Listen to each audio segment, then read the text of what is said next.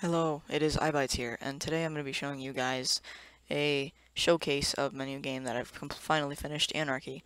I'm going to get right to this things. As you can see, this is the ranks system. It takes about 2 XP every kill, and 2 XP to rank up. So I just tried to use a draw there. As you can see, the landscape is pretty nice. If I would zoom out, I probably didn't though. I'm currently at the task force forward operating base. I'm going to go ahead and reset and show you guys something about the spawns though. When I respawn, if you look at the teams, if you look at those little things right there, those are all different teams. This is also the shop right here. Depending on your level, depends on what you can buy. There's a wide variety of weapons. It's pretty nice, honestly, for me. I love how I've figured that out. There's some hats over there. I'm still working on that. They're not working so well. So when I go over here, if I do go over there, currently we're just looking around the map. If you go over here, as you can see, all of these teleporters, those little cylinders that go up in the air, that's a team teleporter. Now, as you can see, I'm on task force, so it would be gray for me. But my my brother are both on the Anarchy team, and they've taken almost every single one except for Middle Forest. Blue is the what's that called? Neutral. These are some guns that I'm showing right now. They're decently nice. I admit this is the ghost gun. You get that at level 50, or you can buy a game pass that allows you to get it at level 1 and up. This is the gold gun. Mostly all the guns that I use in this video are all game pass weapons. That one's a little messed up because sometimes the scripts do that on the gun scripts I'm using. This is a grenade. Thank you to the creator of this. I know that there was some person that created that, and they make guns too. Next, a really cool thing. This is the multicom, or the thing where you can talk to people without having to use bubble chat. As you can see, it shows up on there. And a lot of people are role-playing on this. It's not just a, what do you call it, a fighting game.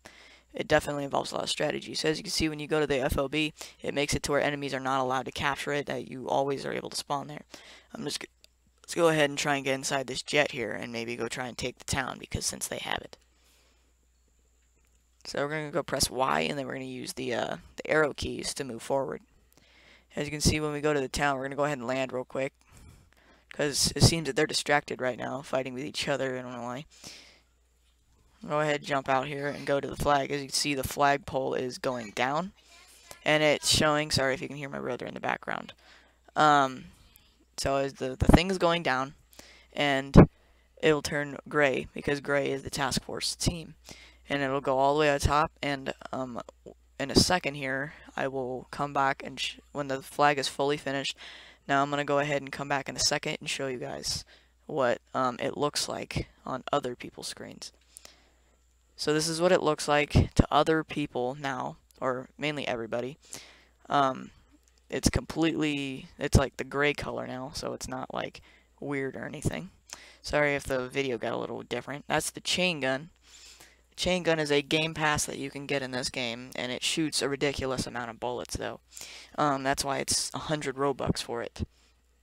Yeah, it shoots pretty nicely. It has 1,000 bullets in it and everything. I'm gonna go ahead and go right here, and I'll show you guys.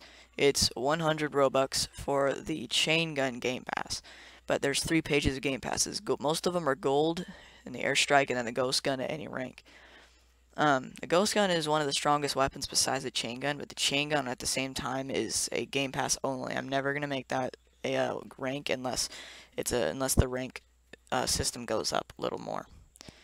So as you can see, the teams are still normal. The blue is just the neutral. Nobody's actually captured the Middle Forest yet. That's what's pretty weird. So I hope you guys enjoyed this, and here's some gameplay clips real quick.